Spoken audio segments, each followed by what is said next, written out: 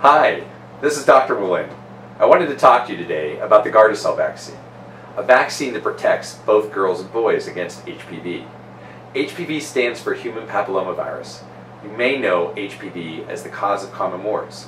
You've probably heard that the HPV vaccine is recommended for girls. What you might not know is that the HPV vaccine is also recommended for boys, and that it's highly effective against several different types of cancers that result in tens of thousands of deaths each year. Initially, publicity about the vaccine focused on cancers affecting females. The reason the vaccine is approved for both girls and boys is that HPV causes warts and cancers in both males and females.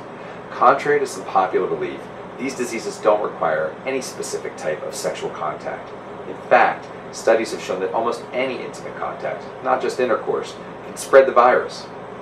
Doctors and research scientists would give anything to cure cancer.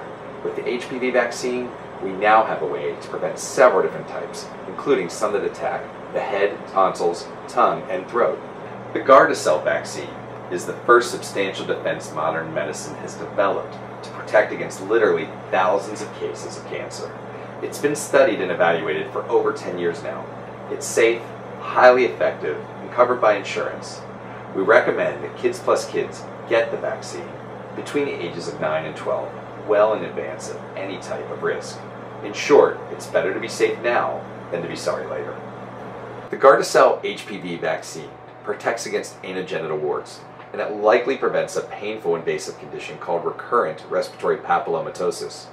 Those protections alone would be enough to recommend it. But at its core, the Gardasil HPV vaccine is an anti-cancer vaccine. Its ability to protect our children against several different types of cancer and to prevent tens of thousands of cancer deaths a year make this vaccine truly amazing. And it makes all of us at Kids Plus absolutely thrilled to provide it. To find out more about the vaccine, check the doctor's notes page of our website, kidspluspgh.com.